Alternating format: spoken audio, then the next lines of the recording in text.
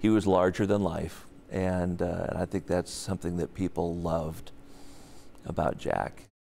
Idaho is mourning the loss of a Gem State radio legend. Big Jack Armstrong graced the airwaves across the state of Idaho for decades. We learned that he passed away over the weekend. And our Jude Binkley joins us now with a look at the man behind the microphone. Jude, a man that so many people recognize his voice over the years. Oh, absolutely, Joe, because over his decades-long career in Idaho, Big Jack Armstrong worked at a number of stations here in the Treasure Valley, and if you couldn't tell from his name, he was a big man with a big love for his community. Oldies 1380, good times and great oldies and Big Jack a little after 2 o'clock. Yeah, let's do it to it. The voice of Big Jack Armstrong graced the Gem State's airwaves throughout his 48-year-long career in Idaho radio, making him one of the most recognizable radio personalities throughout the 80s and 90s.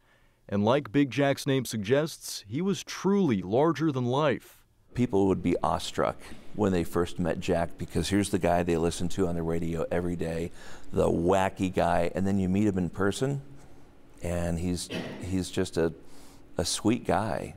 And I would always say that he was big in stature, but his heart was even bigger.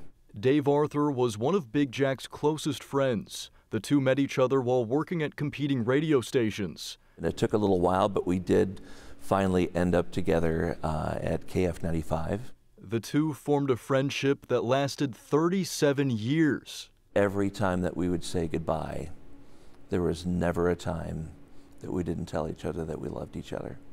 I mean, he's just a man full of love. Full of love for his family, friends, and community. I want to say thanks to all the fans who have stuck by me. Making an impact on the Treasure Valley well beyond the radio world. He had a heart for the community, too. He did a lot for Make-A-Wish. He did a lot for the Boise Rescue Mission to make sure that they had the things that they needed to serve others here in our community. Big Jack was also involved in Northwest Motorfest, hosted New Year's celebrations in downtown Boise, and his voice backed the sounds of revving engines at the Meridian Speedway. He always had the right thing to say when, you know, if somebody crashed a car, he would name it, well, that's Camaro Corner now. But it was just a lot of fun. I mean, he was larger than life. A larger than life man with a life well lived.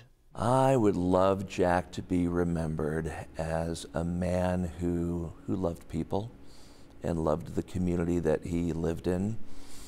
A man who loved his family and loved his friends, and was an encourager and was always there with a big old bear hug and a big smile on his face. And Jack was also the brother of former KTVB General Manager Doug Armstrong. And Doug told us he'll remember Big Jack for his big personality and his big bear hugs. So, Joe, a truly fitting nickname for a man who was larger than life. And I saw in the comments on some of the stories posted on social media about his passing how devastated the community was. It's just one of those guys that you hear his voice and it just brings you to a certain place in time. I know Idahoans loved hearing from him for decades. Absolutely. Yeah. Jude Binkley reporting here on the News at 6. Thank you so much, Jude.